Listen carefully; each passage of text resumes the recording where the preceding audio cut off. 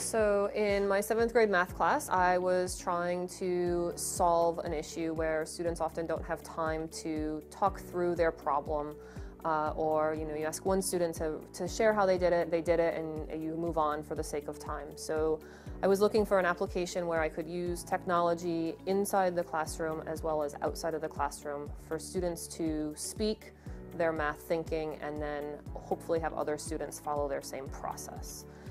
At the 2015 Digital Literacy Institute, I came across an app called FlipGrid.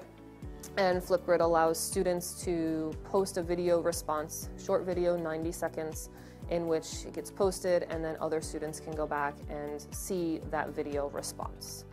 So most recently in my classroom, I took the math practices and focused on perseverance and understanding problems. So with that, the idea is that they had to, as a small group, understand and make sense of a problem and then persevere by writing a plan of basically attack on how they were going to get a solution for that problem. Each group then was responsible to record a response that was moderated by myself, so they didn't have the opportunity to see any other student responses on FlipGrid until I unlocked those videos. And now we are focusing on SMP3, which is constructing viable arguments and critiquing others of their thinking. And students now have gone back into the FlipGrid app and are watching videos and filling out a feedback form.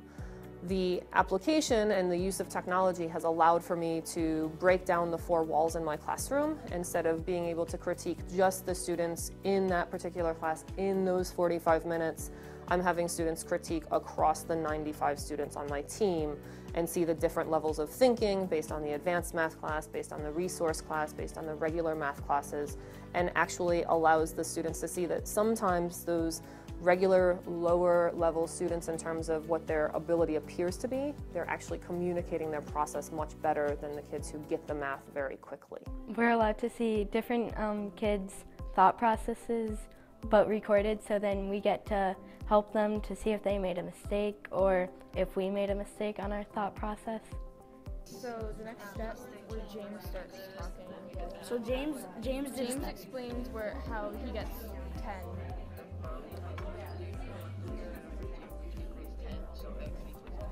Okay.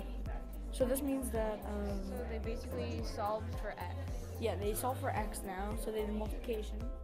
The availability of students collaborating on any topic across the disciplines and being able to problem solve and add on to each other's ideas really, again, takes this idea of accountable talk in our classrooms and broadens it. It can break down the walls in even the ELA classroom, and students could make applications to social studies and be a little bit more cross-content with. I've also found that it allows the students who are a little bit less vocal in their groups to become contributing members when I say, you have to be a little bit more than just the person in charge of the camera. You all have to be a part of the video response because it's your group, and you can help coach each other as you go through that process.